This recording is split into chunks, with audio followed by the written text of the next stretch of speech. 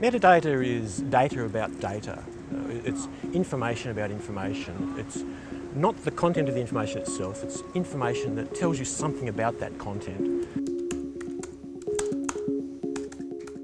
If we're dealing with, say, a file, say a Word file or something like that, or an image, then the metadata is actually contained within that object itself. So for instance, a geotagged image will contain the location, the coordinates as to where that image was taken.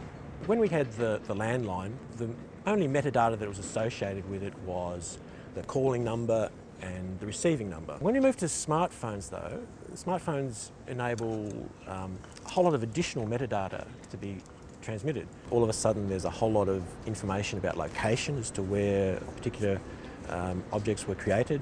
There's information as to who wrote certain documents for the police, for law enforcement agencies. This increase in metadata is a definite plus. As to who can access this data and what they can see, it really depends on the actual type of metadata that we're talking about. Metadata associated with objects, for instance, if you receive that object, such as an image or a Word file, then you can have a look at the properties associated with that, and that will tell you metadata associated with that particular object.